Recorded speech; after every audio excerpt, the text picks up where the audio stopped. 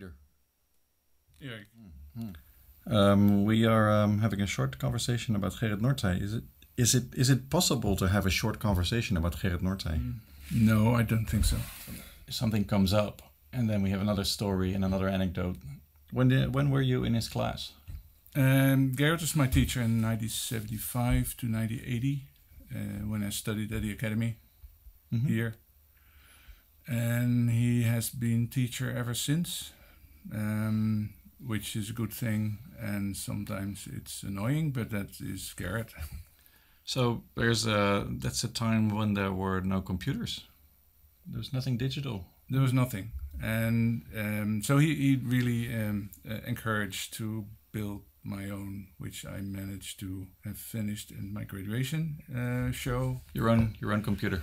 My own computer with a 100 by 100 pixel graphics screen and a 35-minute download audio cassette for a basic program that showed a letter animation in, I think, 20 frames. Why do you think he was interested in computers?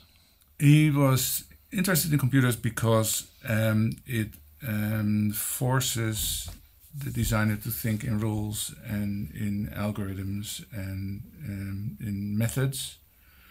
And that's very much matching is what he always tried to do with his teaching.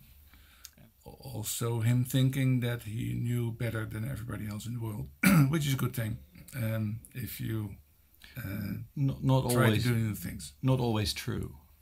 No, often not. But who cares? But there was always something. It's like he was thinking about perspective and lenses and the way cameras worked, and then he was drawing diagrams of this on the blackboard, and then he would take these ideas to reinventing mathematics. Yeah, to the photography teachers and saying, look, everything you know about perspective is wrong. And taking it to a mathematical professor and then say, I don't think he knows what he's talking about.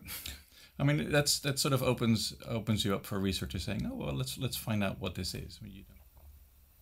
He was a very special teacher, wasn't he? He was. Life would have probably have been very different without him. We'll miss him.